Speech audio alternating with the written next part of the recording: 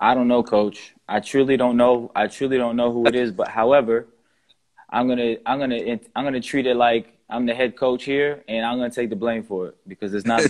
I I gotta find a way around that. That's not supposed to be happening. It's not part of the game plan. Oh, it's all good, man. You don't have to take the blame, man. Sometimes, this modern technology stuff is crazy. Maybe they wanted me to get outside here Yeah, instead of yeah, in the office. So it's all yeah. good. That if I'll it give you guys a little view of what I'm looking at. The golf course right here. beautiful sight. Do you There we golf? go. Yeah.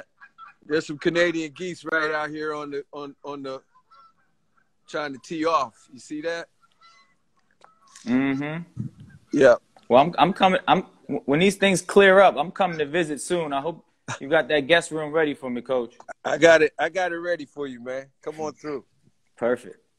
Perfect, perfect. If we do happen to lose connection again, Coach, and I mean we're 3 for 3 at this point. So if it does, what I'll do is I'll just FaceTime you, and we'll do it from the FaceTime. I think the connection will maybe be a little bit easier, but I also don't want to take up all your time. So if we have some more issues, then maybe we need to reconvene or whatever the case. But we can just go from there. Sounds great, man. Sounds great. I'm always Um, up to adapt and overcome, right?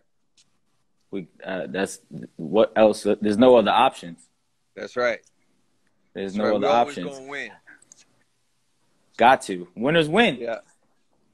Winners That's right. win. I'm ready. Uh, um, you were telling us about Desert Storm, and uh, can you start? Do you remember where you were at, just as far as your the what you were in charge of, and at a young age, just having to make decisions, and it enabling it for you to grow and have experiences that led you to kind of where you Yeah. are and who you are now. It was a time that when I went over, I was what we call a fuels expediter. When I got over there, I was in charge of about 10 guys and ladies. I think we had one lady, and the rest were men. And my job was to make sure the fuel got on the airplane so they can go back up and survey and bomb or whatever they had to do. So I was on the flight line, and then I did some other stuff while I'm over there that at that time you weren't allowed to talk about, and I'm probably still not going to talk about. So but those times were it was crazy days over there because you only have one day off. You were around the same people every day for 24 hours, basically. You ate, slept, and worked, together. And, actually the place that I lived at was in Cobar Towers, and you guys and ladies can Google that. The building that I lived in, after I left, it got blown up. So, those were the type of conditions that I lived in, and those days weren't fun. I don't really think about them too often, because I got to see some stuff that most people don't really should see. But I'm glad it was an experience. There was a great learning experience. We all got back safely, and I learned greatly. You can't lose there. You know what I mean? You lose, you die. You can't reset button there. Mm-hmm. So you can't like, okay, we reset the Fortnite game or whatever. So you had to be right every day. You had to win every day. You had to win every battle. Mm-hmm. And so those were the experience that I shared sometimes with the guys, the kids that I coach, and the coaches that I coach with. Yeah, I have to imagine that when you tell those stories that the kids are extremely responsive, and it probably gives you it allows for you guys to become closer, and because obviously the most important thing within those relationships, coach-player relationships, is respect. And for you to go over there and do that, it's almost like you kind of got to listen to what I'm talking about, because I've been in some stuff that is on a whole different level than competing in a basketball game. Right. They do. They you can see them become very attentive, and so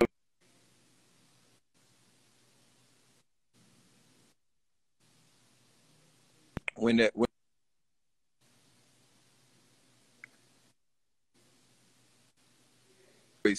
tell I'm him losing you a little bit, Coach. I'm losing you a little bit.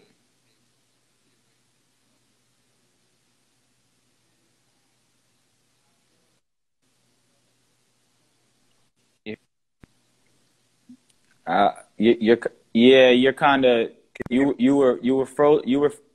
I can hear you a bit, but it's not clear. uh-huh. What about You now? might have to yeah, it's a little better now. It's still a little choppy, Okay, okay. I don't know why but it's better. this is happening. It happened before. Yeah, I've done a few I of these haven't on had the IG. issue. So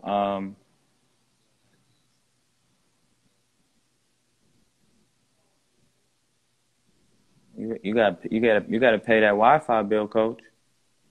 Don't be can messing you hear around me? with your cable provider. I don't know what it is, Yeah, man. can you hear I'm me? getting good cable everywhere else. I got you back now. Can Hmm. you? So talk to me about you getting back to Arizona, and I'm sure throughout those years you're still thinking about basketball to a certain extent. What was the extent that? And I could be wrong, but what was your thoughts as far as moving forward in your life and your goals? And obviously, basketball came up as something that you were passionate about and wanted to see where it could take you. Well, once I started coaching for Boo Williams in Hampton, Virginia in Mm, '97, mm-hmm. um, I got the bug of coaching.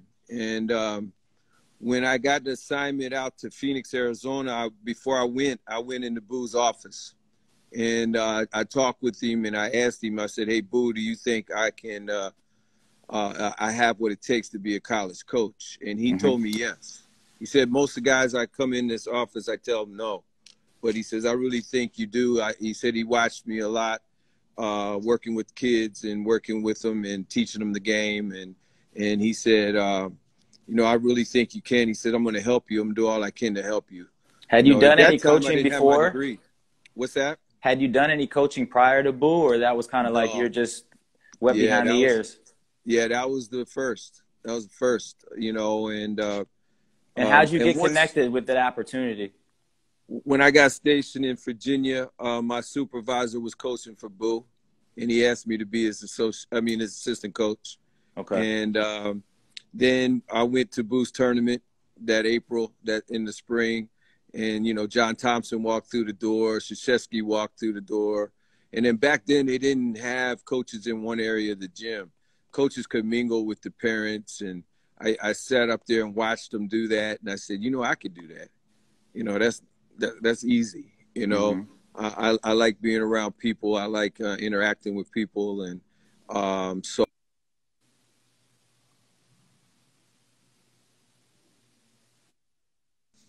so from that day on, and then once Boo told me that I could do it, no one could tell me different. He said, you got to get your degree. I didn't have my degree at that time. So I got stationed out here in Phoenix at Luke Air Force Base. I got a divorce. I got full custody of my children. I took a lunchtime class. I took an internet class. I took an evening class when I wasn't coaching. And I got my degree. I graduated with honors from Park University. And And what was in what capacity were you coaching, as far as AAU, high yeah, school? well, when I got out here, the first year I coached AAU for Arizona Stars. That was a Nike program back then. They didn't Mm-hmm. have EYBL then at that time, but they were a Nike program. That's where Mike Bibby came out of, and a host of other kids came out of there. And And then what the was your second, spot? What was your spot with that program? I started out with being a 12-year-old coach. Okay. And my son was at that age, so I coached there. And then the second year, I asked him if I could. I was driving all the way over from the West Valley to the East Valley, so I asked him if I could start a couple teams in the West Valley, so I didn't have to travel. And I did it at a high school called Trevor Brown. And the high school coach, who I was supposed to have lunch with today, um, um, he he offered me a freshman coaching job. So on the third try, I told him no the first 2 times, and then on the third time he said, "Hey," I said, "Can I get the keys to the gym?" Because I just wanted to coach AAU. You know, at that point, Boo had, you know, I had got excited about what Boo was doing, and I thought that was the path. You know, and then he said, "Yeah, you can have the keys to the gym." So I said, "All right, I'll be your freshman coach." And I was still in the Air Force, so I was coaching AAU freshman, wherever the ball was bouncing, I was at. And the high school team that I coached at was really good at that time. They were ranked 40th in the country, had 3 Division I players. And then my AAU team, I got with Anthony Ray, and we started the Arizona Magic, which was I left the Arizona Stars, and we started the Arizona Magic, which was underneath of the Compton Magic with Atopo and Emma. And we became really good. We had Jared Bayless, Lewis Amundsen. Both of them played 10 years. Jared played 11 years in the NBA.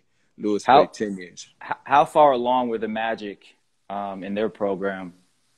As far as how long have they been running their show for? And then Coach Ray, Aaron Ray, I don't know who it is, but I'm assuming Coach Ray. He was connected to the Compton Magic, and you guys were able to partner up like that?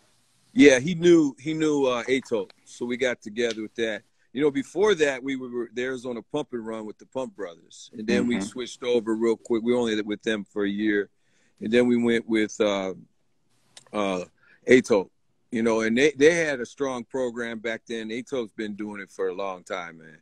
You know, for probably 30 years now, almost 30 years. So then we started the Arizona Magic and became really good. And Lute Olson started recruiting Jared Bayless, and me and Coach Olson got real close.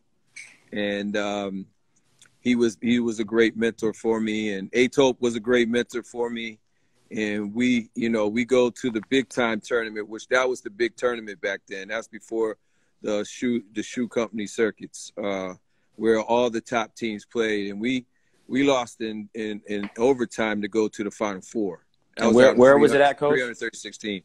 That was at Sonny Vicario's big time tournament in Las Vegas. In Vegas. Okay. Everybody wanted to play in that. So we finished in the Elite 8 out of 336 teams, which was the highest showing ever from an Arizona team.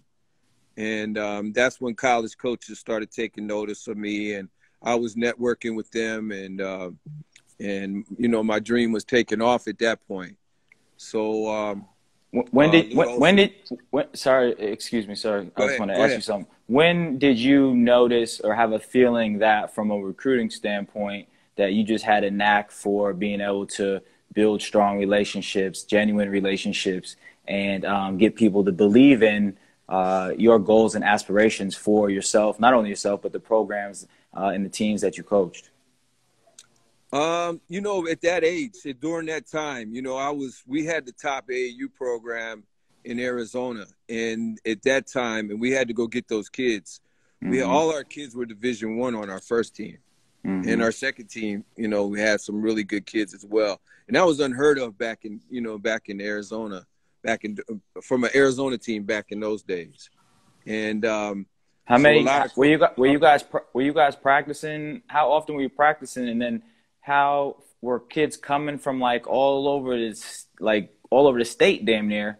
All over the state. We had kids from everywhere, and from all over the state. And we would practice. I would practice them like a high school game, like a high school team. You know, we would practice. We we ran plays. We changed defenses. You know, they were you know, it was run like a high school program. And they were really a good team, one of the best teams ever, in my opinion, the best team ever to come out of Arizona. And we were beating teams. We went over to LA one time, played 6 games against 6 different teams and beat them all. And that was unheard of back in those days, because LA is such a strong recruiting base for basketball. So, and what in that specific instance when you go over and you win 6 games, what's that environment like? Because I'm sure the games were meaningful and there was talent all over the place.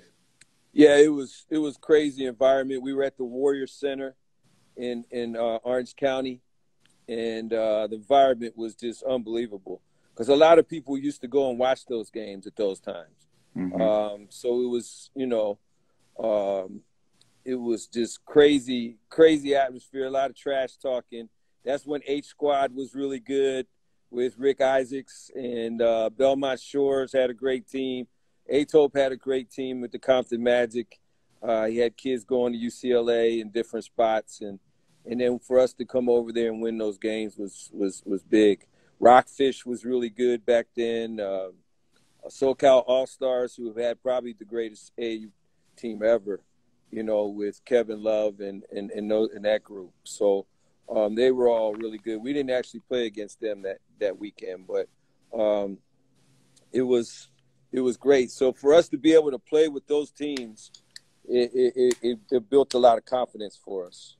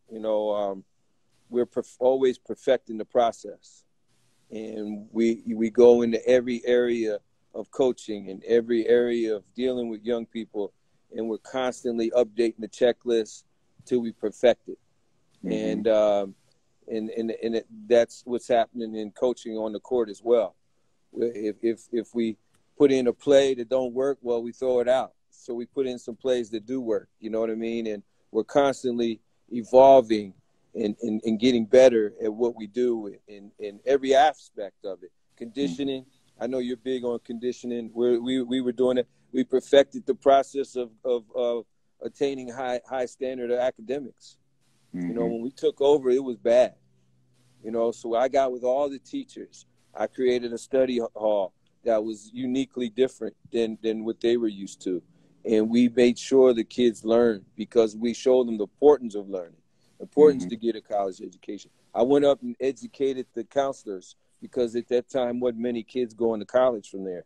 So they didn't know the process.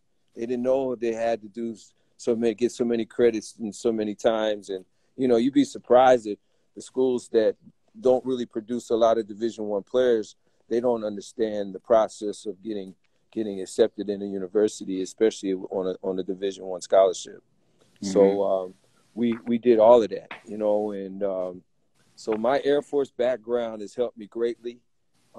My experience on the AAU circuit has helped me greatly, and then my 2 years as assistant coach in high school, I learned the processes there. And then when I became a head coach, it all came into one as a high school head coach to win a state title. And then from there, I went on to college.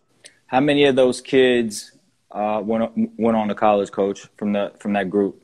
From the high school team, I believe 4 of them went. One of them went Division I, who played at Loyola Marymount. That's Sean Deadwilder. He's doing really great. He's actually still in school. He's at law school in D.C. Wants to be president. Wants to be the next president of the United States. So that's wonderful. He's in D.C. and doing great things. Jeff Battle graduated from Arizona State. I mean, we had some kids that all attained their degree. And then developed as young men. Yes. And they're in their 30s now. That's what's crazy about it. We won the state title in 06. Yeah, so I was and everything. I was 18 in 06, so kind of just around their age. You would have been coaching me. Yep, very, very true. Wow. He's still a young man. I'm a young man, Coach. Yes, depending on who you ask. I can't believe that I'm working with kids that I'm 20 years older than. Isn't that amazing? Unbelievable. And I don't feel too far removed from them, which is I believe is a good thing. It is a good thing. And that I kind of have this conversation with a lot of people when we speak about it, but that was one of the reasons why I felt the conviction to step away and be fruitful in a lane where I'm like big bro, you know, I'm big bro, but at the same time, now you have to respect my experiences, and there's non-negotiables that I'm going to give you, and I'm going to hold you to a certain standard that you're going to have to try to comply with, because I know what it looks like, and I'm not too far removed where the kids are like, man, get your old behind out of here. It's like, you know, it's still very fresh. So that was one of the reasons why I felt confident in stepping away for the time being. Coach, let me ask you, because again, and I don't want, and I know this, you know, people talk about you recruiting, and it's better to be talked about than not to be talked about. And I know that's not the only thing that comes with your person and your ability and your characteristics. When you were coaching the AAU basketball and you were still learning the ins and outs of everything that goes on, how were you able to, and what are the things that you did? Obviously, I think a lot of it is natural, but what are some of the instances where your approach to getting to know these coaches and building strong, genuine, real relationships? Because so many guys don't understand that it's not just about networking. It's about being fruitful to those coaches. What can you provide? And again, in a genuine, with your characteristics for them, how can you help them? How can you help them get better? Well, I'm glad you asked that question, and I like to. I'll talk about the recruiting side, and I want to go back to talking about, you know, being pigeonholed as a recruiter, so that people think that that's all I do is recruit. I don't coach, which is farthest from the truth. You know, I do scouts too. You know, I've did it for a long time, but anyway, so the question that you're asking, though, I want to answer that question. So when I was coming through, you know, a lot of AAU coaches and high school coaches don't get to know the coaches that they're playing against because they're competing against them. But I made it sure that I went over and got to know the coach that I was coaching against, because one day I might want one of his players or need one of his players, you know? So I Mm-hmm. started building relationships with all the AAU coaches, all the high school coaches. You know, I saw a high school coach. I went to the New Mexico State game last night, and there was a junior college coach there who's at Chandler Gilbert Junior Community College, and he was a high school coach back then. And we had a great talk. You know what I mean? So, Mm-hmm. you know, that's because of the relationships that we build. You know, we're all in this together to help kids. So you know, and I think a key for young guys that are in the recruiting business that are coming up, the young coaches, is just like you said, to be genuinely appreciative of people and be their friend. More than, you know, I always say this is more than just basketball. Like if Mm-hmm. I tell a kid, when I start recruiting a kid, you got me for life, whether you come there or not. You know, Mm-hmm. me and Zion Williamson, we still talk. You know, um, But that's uh, also that's also a natural gift. yes, because I think because a lot of people don't do that. Oh, you're not coming to my school, to heck with you. Mm-hmm. You know, you can't have that. You know, um, there's a lot of guys that I didn't get that I'm still close with to this day. So we're going to miss on kids, and we're going to get kids along. Mm-hmm. But maybe I didn't get one kid this time around. Maybe I'll get a kid the next time around from that AAU or high school program.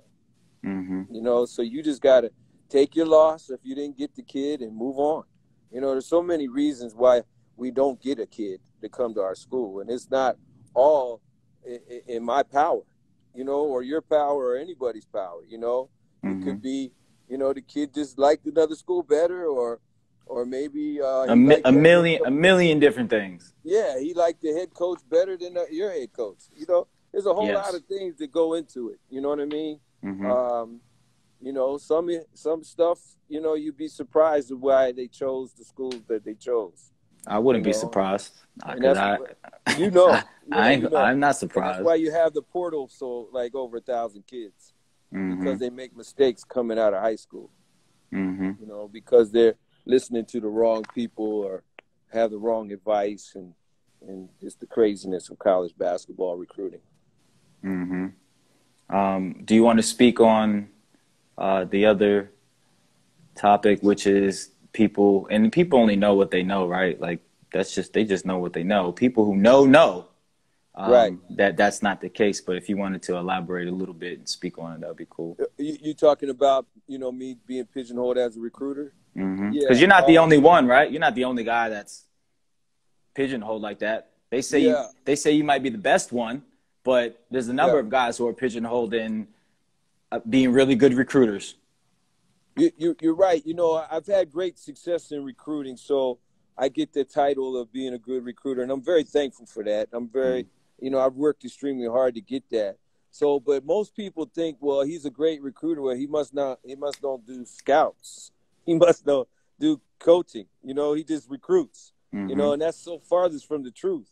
I still get my 1/3 of the scouts each year. You know, and the other two assistants get their third. Mm-hmm. And I still, you know, I've coached at the Pac-12 for 11 years, and then 1 year in the SEC. We're going up against the best coaches in the world. You know what I mean? I know exactly what they do because I'm scouting them. I know Mm-hmm. all their plays. I know when they call timeouts, when they don't. You know what I mean? I know how their subbing pattern is. I know Mm-hmm. what plays works for them, which plays don't. So I know just as much as anybody else knows that's going in the coaching the game. You know what I mean? I relay that to my head coach. Mm-hmm. So you know, just because I'm out recruiting Lonzo Ball or Jonah Bolden from Australia, don't mean I still don't have responsibilities of getting that scout done. You know what I mean? You know, Mm-hmm. so that's a big discredit. You know, when I was with Jerry Stackhouse last year, Stack even mentioned it in an article saying that, you know, I do way more than just recruit. Mm-hmm. And, you know, and I'm very thankful that I get the reputation of recruiting. But on the other hand, I get so disappointed that they think that's all I do. And, Yeah, but you who is know, they at the end of the day? well, it's sometimes it's um, people that just don't know. You know, he's a great recruiter, and he's a so he you know, we get pigeonholed. Minorities get pigeonholed. You Mm-hmm. know, Mm-hmm. minorities on the staff. I'm Native American. You know, so minorities on the staff. Well, all they do is recruit. All they do is go get the minority players, which is Mm-hmm. so farthest from the truth, man. You know, Mm-hmm. some programs might be like that. You know what I mean? Where the guy all he does is recruit. But man, if that's all I did, I'd have a lot less gray hairs. Let's put it that way, because I'd get a lot better sleep at night. You know what I mean? Mm-hmm. Because you know, as you know, them scouts are difficult. You know, and they take up a lot of time because you gotta watch. You know, I'm watching 5-game films, and in between calling recruits, in between doing this, even taking out the trash and my home responsibilities and everything else. You know, not Mm-hmm. watching the football game on Sunday because I got to watch game film, you know, and break it down on all their baseline out of bounds plays, sideline out of bounds plays, and you know what defenses they run and stuff like that. You know, so my X's and O's game is really good. We Mm-hmm. ran over 200 plays this past year at Vanderbilt. So you know, they were all NBA plays. My playbook is deep. You know, my Beside, X's and O's is deep. besides the recruiting talent that you have, what do you think you'd say your other one or two strengths are? Like, this is my strength, and then maybe mention a flaw that you've continued to work on as your career has developed. I think my biggest strength is influencing young people, young players to play hard, Mm-hmm. influencing young players to see the future. You know Mm-hmm. what I mean? To getting young players to run a play to precision. You know, I think that's my biggest strength. Mm-hmm. To have be able to lead. You know, from where I'm at. You know, Mm-hmm. to be able to make a positive impact not only on the court but in their lives. You know what I mean? So I think those are my strengths. My weaknesses is I hadn't had an opportunity to be a head coach. Mm-hmm. You know what I mean? All I need is that opportunity. Mm-hmm. So I keep striving to get better myself, keep perfecting myself. You know, I've had interviews, so I'm very thankful for those. I think I'll have a great shot this spring from what Mm-hmm. people are telling me and my network base is telling me. You know what I mean? But just given the opportunity, I haven't had the opportunity. So I keep perfecting my craft, keep Mm-hmm. perfecting my craft. I don't know, you know, the last time I called timeouts, we won a state title. You know what I mean? So, but Mm-hmm. I still got to perfect it because I haven't done it in a while. I Mm-hmm. got to work the Pangos camp a couple weeks ago at the Pangos All American camp. So I got to call a couple timeouts, which were fun. You And know I what I know that mean? feels good. I know it Yeah, feels it feels good. great. It feels great. Mm-hmm. You know, it gets to get in the huddle. So that's me perfecting my craft because I was Mm-hmm. able to do some coaching. The week before that, Dino's had another event that I coached in, and a lot of it is to be around the kids. You know, I love being around the kids and having fun with them and stuff like that, and being able to coach. But it's also I did that to work on my craft of being able. Okay, in this situation, should I call timeout? You know what I mean? Or in this Mm-hmm. situation, should we change defenses? You Mm-hmm. know, or should we put on a press? Even though we didn't press in the Pangos All American camp, you know, but you know those things go through your mind while you're coaching, though. You know what I mean? What's going to be your philosophy with changing defenses and how often? Because I know I've coached for some guys who kind of just do what they do and it doesn't involve too much unknown. And then I also have studied some great coaches who throw the whole book at you. And what would be what's your philosophy as far as that goes? We'll have a strong man-to-man base, but I'll change defenses. I love changing defenses. We'll show some different presses. You know, I'm gonna press full, three quarters, and half. I'll trap out of some of it, run and jump, some of it, you know. But we'll be, you know, we'll run some 1-3-1 half court trap. You know, we're going to give you a different look. we want you to prepare. I want you to prepare. You're going to have to, the scout plan against me is you're going to have to go over some things in practice. And that's going to take away from what you guys do in preparation. You're not just going to say, well, they just run man-to-man in the 2-3 zone. It's going to be way more than that. You're going to have to say, oh, okay, how are we going to beat that 1-3-1 trap? Because we had that thing going at Oregon State was tough, especially during conference where you're going to play a Thursday, Saturday game. That Saturday game is a one-day turnaround. That's hard to get ready for a team that you're not used to playing the 1-3-1. You know, we used to win that Saturday game a lot. You know, and then I'll have and Ivy League is Friday, Saturday, so it's very, very similar depending on who the teams are you're playing, what their philosophies and principles are. So it could be tough. Very, very true. You know, if you don't see that 1-3-1, them guards, especially small guards, they got to look over top of 6'10" kid that's out front. That's hard to deal with. Hard to deal with. So we'll do that, and we'll have some change in defenses. You know, we'll do some 2-2-1 back to, you know, man.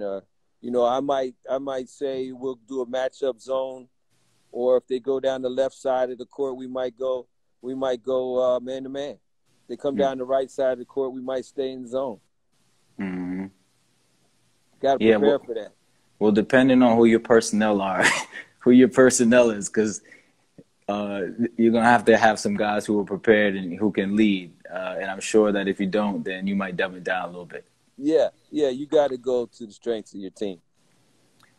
Coach, what would you say? That's where you're always perfecting the checklist. Nope. Yeah.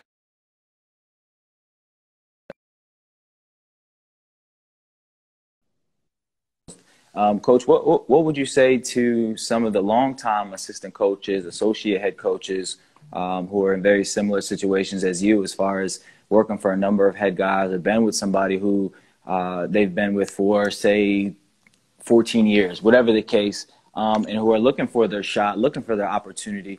What would you say, just whatever's coming to mind about, you know, sticking to the script and trusting the process and persevering, etc.? Yeah, you gotta persevere. You gotta persevere. And I'm sorry, I'm walking over here. I'm getting some juice in my phone. And just, you know, the key is, and it's very hard to do, it's easier to do, you know, if the guys that want to be, you got to get with the right head coach. You know, you got to get with a head coach that's going to teach you, be a great mentor to you, and is going to advocate for you becoming a head coach. So I think those things are very, very important. But you got to persevere in this game. It's not a fair game. This is a ruthless business, and you can do everything right and be out of a job. You can do everything wrong and be promoted in a job. So it's just like life. It's not fair. So you have to just roll with the punches and keep fighting and keep doing the right thing, and eventually you'll get your opportunity. And you mentioned ruthless, right? And I think that the game is extremely ruthless, especially at the level that you've been afforded the opportunity to coach at. How have you been able to walk that tightrope of building strong relationships with guys who are competitors, who you recruiting the same kids, and you just generally want to be kind to people and try to look out as best you can, and then on the other hand, this is ruthless, this is competition, and a lot of these guys ain't out for my best interest at the end of the day. How have you been able to swift through that would be the question. It's a great question. It's kind of hard to describe. I use my faith. I have great faith in God. You know if I do the right things and treat people the right way, you know, I think I can navigate through. You know, you see the pitfalls here and there. You see the good people, you see the bad people. Some people that you work on your own staff, you got to watch, you know, because they're trying to advance and they're doing stuff that are probably unethical. You know what I mean? So you have to be careful of that as well. So, but you just have to treat people right. You know, I read people very well. understand what people are doing. I've been blessed to do that. I use my military background again to deal with people. You know, my last 4 years in the Air Force, I was a human relations specialist. I went to a school called Defense Equal Opportunity and Management Institute. It's one of the greatest schools there is on human relations. It's a 15-week in-residence courses. I got 23 college credits for that. That helped me greatly with my degree. And it teaches you everything, man. It's incredible. It teaches you why people do what they do, how they do. It teaches you, it gives you the Native American experience, the Black experience in America, stuff that wasn't written in our books when we were growing up, in school. It just shares all the ins and outs of why people do what they do and how they do it and why they do it. Mm-hmm. And I lean on that a lot. I lean on why, I can see things happening before they happen, and I adjust and overcome, like we do in the military. Is there books on that? I'm sure there is. You can get in contact with Defense Equal Opportunity Management Institute and see if they can share some information with you. It's a Department of Defense school, but I'm sure people can get there that's not in the military. It's down at Patrick Air Force Base in Cocoa Beach, Florida. So, how intense it was a great school, but I mean, we're right there on the beach, but we didn't get to go to the beach. So a lot of studying, a lot of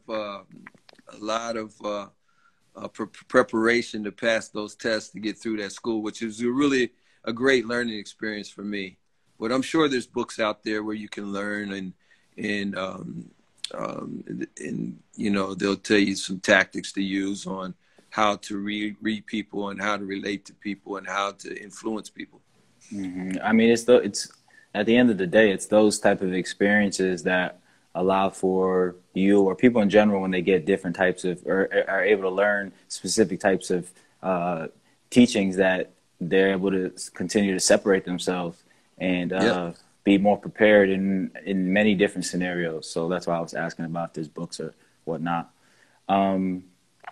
Last few questions. I won't hold up your whole day. I know you got lunch with the coach. I forgot his name. Coach Ellsworth, yeah. So we all have gone through like bridges in our lives, right? Like just different levels, different experiences, letdowns, overcoming championships, losing. And I just wanted you to speak on maybe a couple bridges in your life where it might have really sat you down and made you reflect on, or taught you lessons and helped you grow. If you could speak on a couple of the bridges that you've had in your life. Well, every part of my life has been a learning experience, and you look back on it as you pass those bridges, and you say, "Oh, that's why God had me do this." Because like in the Eminem song, you have to go over here to get over there.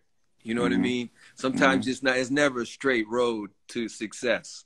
So all your successes and all your failures, you have to learn from them, because they're put in your life to do that. There's been a ton of bridges for me, all the way back from when my parents separated when I was 5, and then when my mom remarried when I was 12 and I started moving around, at that time I thought it wasn't right. You know what I mean? But looking back on it, it helps me with dealing with people. There's not, like, you can't really say, well, Grace is just a West Coast recruiter when I got a lot of kids from the East Coast. My children live in Atlanta. I grew up in Maryland. I lived in Louisiana. You know what I mean? I lived in Kansas. There's not a part of the country I can't call somebody and don't know somebody. But back then, that was a major bridge for me, moving around. I was like, why are we doing this? I went to Frankfurt Middle School in Germany when I was in the 8th grade. Not too many kids get to see that. You know what I mean? And you have no way of staying in contact with the people that you've met and the relationships that you've been able to form in those specific spots that you left. Yeah, I mean, I stay in touch with some of them. We have I was just talking on Facebook. We have a fuels page, Air Force page on Facebook, and we all stay in touch. Mm-hmm. You know what I mean? From guys that live everywhere. You know, they live all over the country. Like one of them, his name is John Brisk. He hit me up. He said, Grace, one of my friends is a high school coach in Georgia. He just got the job. Can you Zoom call with him? You know Sure, what I I mean? can. Mm-hmm. Yeah, and I'm going to do it because I love talking to people. You know, I've been Mm-hmm. going around different high schools and talking to them. You know, I from my relationship when I recruited Kevon Looney out of Milwaukee, there's a high school coach up there had me on Zoom last week Mm-hmm. on Wisconsin. You know, so yeah, I still use all those connections that I had even from my Air Force days and in my high school days, you know, back in Maryland. I'm still close with all those. We have a page on Facebook for that. And obviously I still text with them because we're all close, you know, so I still have relationships from, you know, it's not really a state that I don't have somebody there that I don't know that can maybe go see a kid for me. Mm-hmm. I'm recruiting, you know, wherever I go, you know, and I got friends that know people in every state too. A good friend of mine is Chad Groff. He knows everybody everywhere.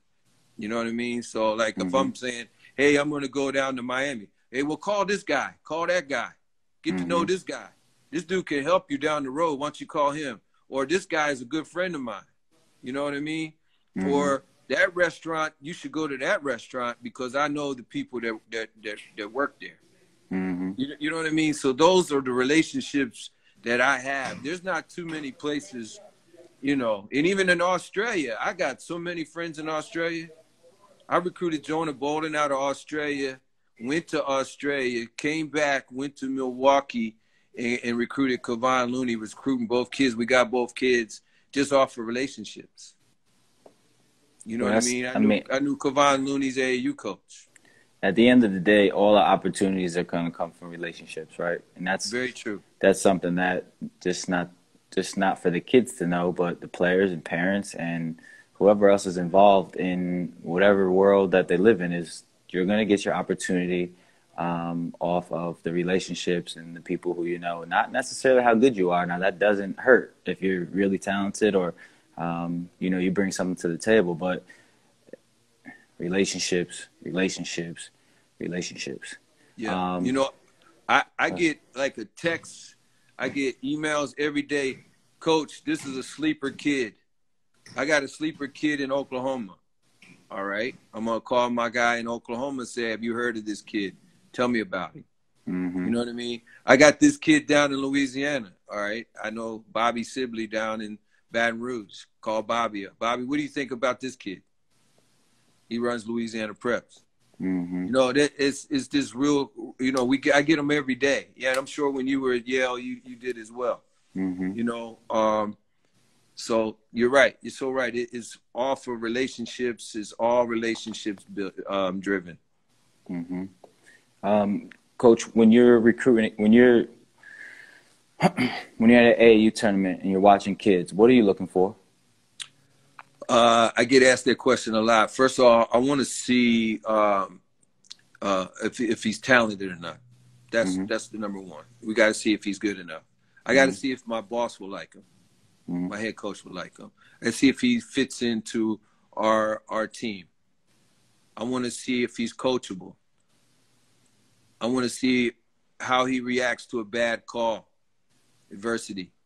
I want to see what his impact is on his teammates. I want to see what his impact is on his head coach. I want to see when he's up in the stands, either before a game or after a game, how he's interacting with the people around him. I want to see if in the layup line, how he's doing. Is he goofing off? Is he serious? And then I wanna see how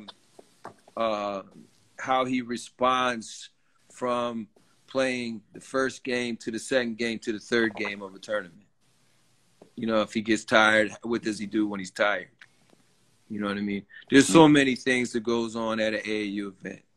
You know, I want to see if he's selfish or not.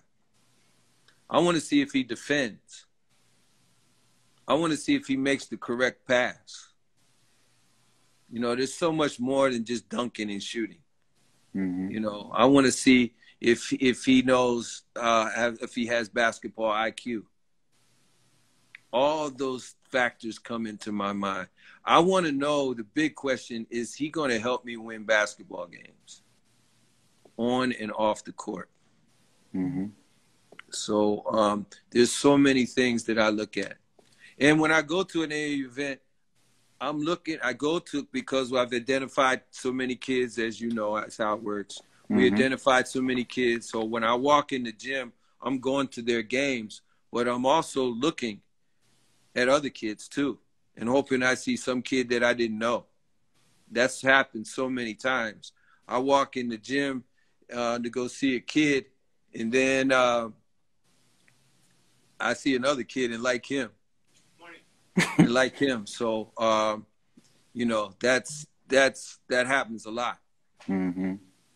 Among all those things, I had a conversation with Coach Butch Pierre some years ago, and he was telling me that the main, and this, it stood out to me, it stands with me, it sticks with me, is the main thing that he looks for is that he wants to see when the player is off the court that the team morale and efficiency and willingness to play together all drops down a little bit. But then when he gets back on the floor, the game picks back up, and the team starts to look how they're supposed to look again. Yeah, his impact on his teammates, his impact on his coach, and his impact on the game. Butch is exactly right. How do you feel about the season right now, college basketball? And I'm asking that because, you know, teams are losing and being upset, quote unquote. And I'm not thinking too far into it because there's just so much going on. Teams haven't practiced. There's no real continuity, not the continuity that you normally have. So, I mean, somebody has to win and somebody has to lose, and you do want to win. But from the outside looking in, I'm just happy to see the kids play. But I don't know. I just don't know how much I can take it seriously at this point because it's all just like it's kind of thrown together. How are you feeling about it? I'm with you. You know, that's where the adapt and overcome comes in. Mm-hmm. You know what I mean? Some teams are going to be better at doing it than others. Some teams are going to have an older group that will probably do better than the younger group. You know, Richmond, Kentucky. Yeah, Kentucky's young right now. Right, you babies. You have to expect that. You know what I mean? And you know, that's their model though, so they have to live with it. You know what I mean? Calipari has to adapt and overcome, and he will. He's a great coach. You know, but I'm loving it being on TV. I think we need it as a society.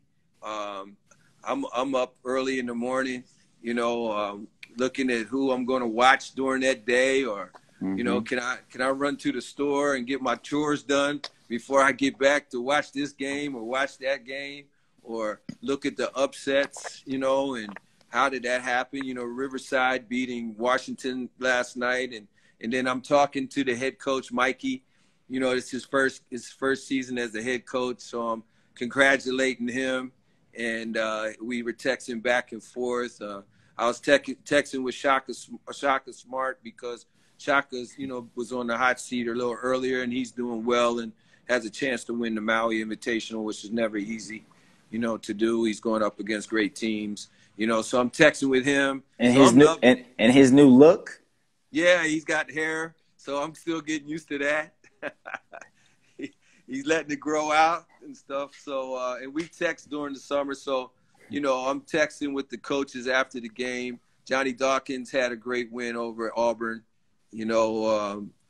So I'm texting with him and congratulating him because people don't realize, and I know you do, these games aren't easy to win, period, let alone do it in a pandemic. No, you know, it's to win so a college hard. basketball game is hard. It's not easy. Especially if you haven't practiced for 6 days. Right. whatever the scenario that your back is against the wall with, it's like it's so hard. It's so hard. That's why I'm happy to see it, but I just can't think too much into it right now because it's just hard to be it's hard to be a team right now. Very true. I went to the New Mexico State Benedictine game last night here in Phoenix. I'm talking to Coach Jans afterwards. They're actually living in a hotel here in Phoenix. They go practice in the ballroom of the hotel. And because in New Mexico, the state of New Mexico, they can't play or practice. Mm-hmm. So they're living here in Phoenix. He said they're going to try to go to L.A. and play some teams in L.A. this week if they'll play against them. Isn't that crazy? It's like AAU. It's like he said, I'm going to call Irvine up and hopefully Irvine will play us. You know, I said, well, UCLA might need you. He said, I don't know if I want to play them. You know, stuff like that. Well, because you don't really want to, because coaches ain't trying to play a game that they don't feel like they could win. That's right. Find me some teams that. Go ahead. Exactly right. And then for him, he's having trouble getting games because he's good. You know, they've won 21 straight games, and you know they haven't lost the WAC title. I think they won the last six or seven WAC titles. So a lot of high majors don't want to play him. Why should we play him when we could play somebody that we know we're going to beat? You know, that's crazy business. That's typical scheduling for you, right? Very true. Nah, I don't want to play them. Find me somebody I could beat. That's James Jones. Find me somebody I can beat. Yeah. Coach, you're too good, though. Nobody wants to play us. I can't find any games. Yeah, that's very true. I can't find any. Very, very true. Hey, Coach, let's close on this. Let's say that you walked into a room or you're talking to a brand new team full of young adults, men, women, and you just wanted to, hey, Coach, can you speak to the group for a minute and a half? What are some things that come to mind that you would say just to help them out and further? What are some things that you would say to a group right now? I first start by telling them, you know, we all get 24 hours. If you want to be great at something, you have to do more with your 24. And you're going to have to sacrifice some things along the way. You can't have success without sacrifice. You know, all my journey, I wasn't always there for my family. I wasn't always there for Thanksgiving. I wasn't always there I was there for Christmas for one night, and then we practiced that night, and then we went on to coach, you know. So during the week, it was a lot of sacrifice. Mm-hmm. You know, when I'm out on the road, I got to leave on the 4th of July to go recruiting. You know what I mean? It's a lot of sacrifice. So with your success, you're going to have sacrifice. You know, with your journey, if you really want to be good, you got to do more with your 24. Mm-hmm. And then you got to do it with integrity. I mean, doing the right thing when no one's around. And you have to have discipline. You have to have those things or you're not going to have success. You might have a success for a little bit, but you won't be able to sustain it. Mm-hmm. And then you got to be able to get through adversity because you're always going to have it. You cannot go through life without adversity. You cannot go through life without failure. So how do you handle that? And how do you overcome? You know, I had a very successful person who just lost his job. And he was calling me, asking me how to handle that. You know, because he's seen me go from one job to another. You know what I mean? So, and I was amazed he asked me the question because he was so highly successful. Mm-hmm. But that's the first time he's really had to handle it. You see what I mean? So, and you'd be surprised at that, you know, how to, I would just say you're always perfecting your checklist in every aspect of your journey, with your family, with your children, with your supervisor, you know, with your friends. And, you know, pick your friends wisely as well. Tell them all of that. Pick your friends wisely. Pick your friends that are going to help you, not take from you. You know, be around that. Have a small circle. Don't need to have a large circle. I've never seen anybody successful with a large circle. You know, network. There's so many things that you're going to need to do, and have other people help you along the way. And make sure you're networking with the right people. And then help people that can't help you. Be a giver. Care about them. Some of the greatest things that I've ever done is to people that can't do nothing for me. You know, like some people are saying, Grace, why are you going over that high school? They ain't never had a Division I player. It's not about that. Mm-hmm. They're giving me an opportunity to maybe help change somebody's life that's on that team that will never play basketball after high school.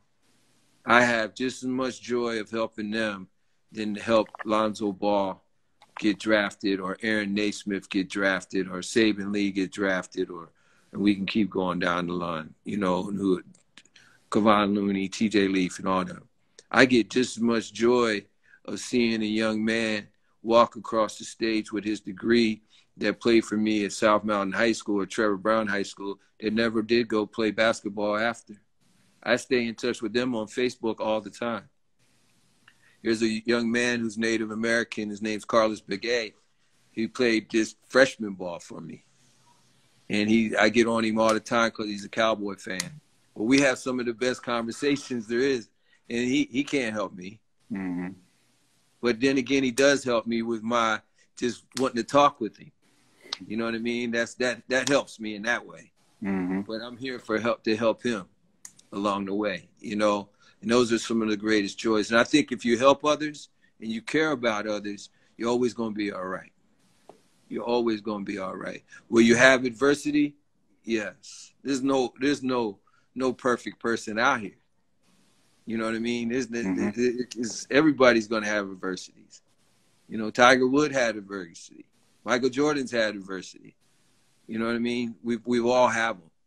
You know, we all have those things. And be good to the people around you as well.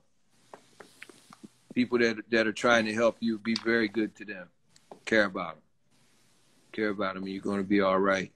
You know, every time a door closes, if you handle it properly, another door will open, and you'll have greater success, and you'll enjoy it probably more. You know, but it's just those roadblocks on how you handle them.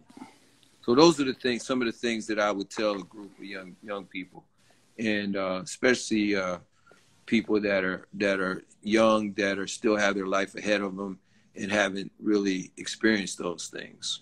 Mm-hmm. So, all right, Coach. Well, you're a man. I appreciate you coming on and talking to me. I know I got better, and I'm grateful for.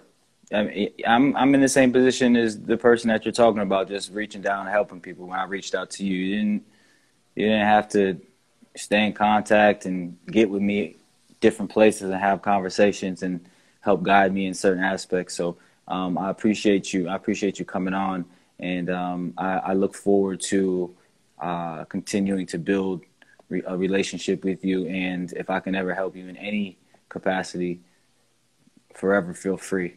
And I'll definitely see you soon. And that's all I got. Appreciate you. I really appreciate you as well. And that means a lot to me, and any way I can help you. You know, I remember we were in the Final Four, and then the next thing I know, I see you in China. You know, so, you know, this basketball take us to different places, and it's as long as we treat people right. You know, you're doing great on your podcast now. You're doing great impacting young people that you work with. You had your great experience at Yale. You got to go to China, you know, which was a tremendous experience. I got to go twice.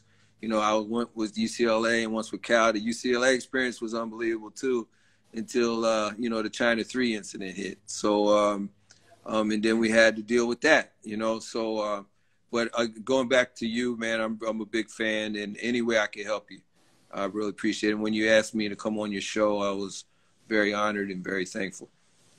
Much love. I'm definitely coming to Phoenix. So again, Yeah. we're gonna make that happen soon. Yeah, come on through, man. It's nice out. It's a little cool this morning. It's up to 60 degrees, but it's always sunny out here, man. You always got a place to come when you come to Phoenix. I appreciate you, Coach. I'll talk to you soon. Okay. Have a great All one. right. Thank you, man. All Appreciate it. right. Thanks for Thank having you. me. All right. All righty.